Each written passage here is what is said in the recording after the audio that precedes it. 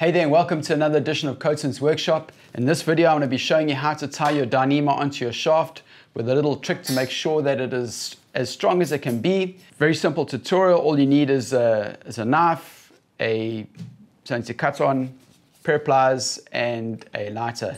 This is actually what makes Dyneema pretty much my go-to for shooting line. You can tie this on a boat, you can tie this anywhere. If you're using mono or cable, you need crimping pliers, crimps. It's a lot more complex.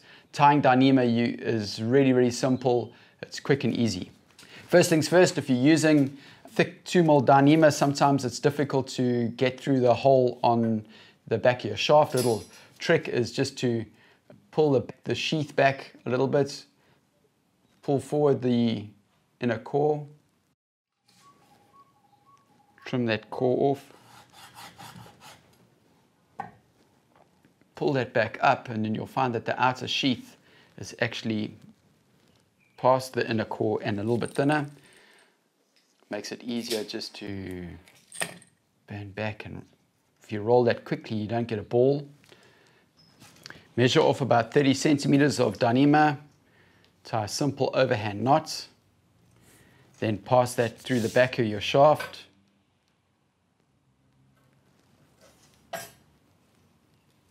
And then back in the same way where the line came out. Tighten it up a little bit. I like to start 1 finger space back from the recess. So I start with the knot, I pull a knot back to a finger space back. And now we're going to do the knot. You're going to do 2 full loops around. Don't make them too tight because you're going to have to pass the line through.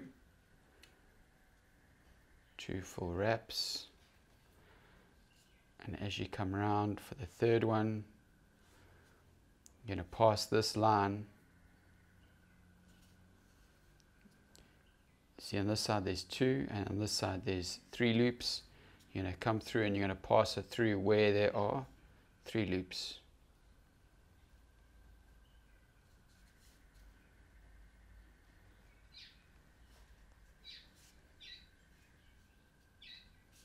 Roll it gently, just to make it nice and neat.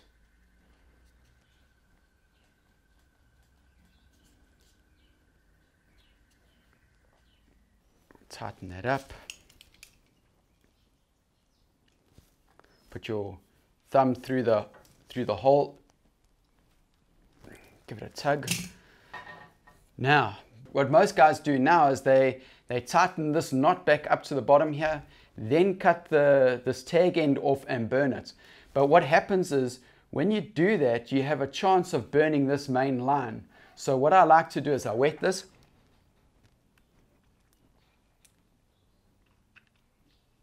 Give it a good soaking, and then I pull this knot back. It's a little bit difficult, over where I've wetted it. So now I've moved this knot over this section that is actually wet. I then trim it off, then fluff it up. Another handy tip is to use a jet lighter as opposed to a normal lighter. These lighters you can use in the wind, so they operate well on a boat, but more importantly you can direct the heat away from the line, which is also now wet. Give that a little burn, round that off nicely.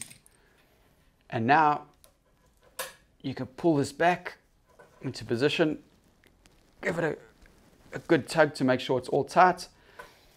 And because you burnt this up here, you can actually inspect and see if there's any damage done to the line.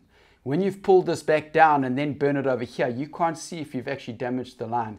And I suspect that that's where your knot actually fails, is most of the time, is if you've burnt this and you've compromised the line, that's where it's going to break. So I like to just put it back. I can see if there's been any damage, any burn damage, and if there is, I can cut it and retie it.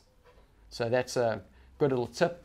And then your knot should land up nice and neat, just inside that bevel, or just on top. You want it somewhere between here and here on your shaft. That's perfect. So that's how you tie Dyneema onto your shaft and make sure that you don't burn your line. I hope that this has been really helpful. If you like this video, please hit the like button.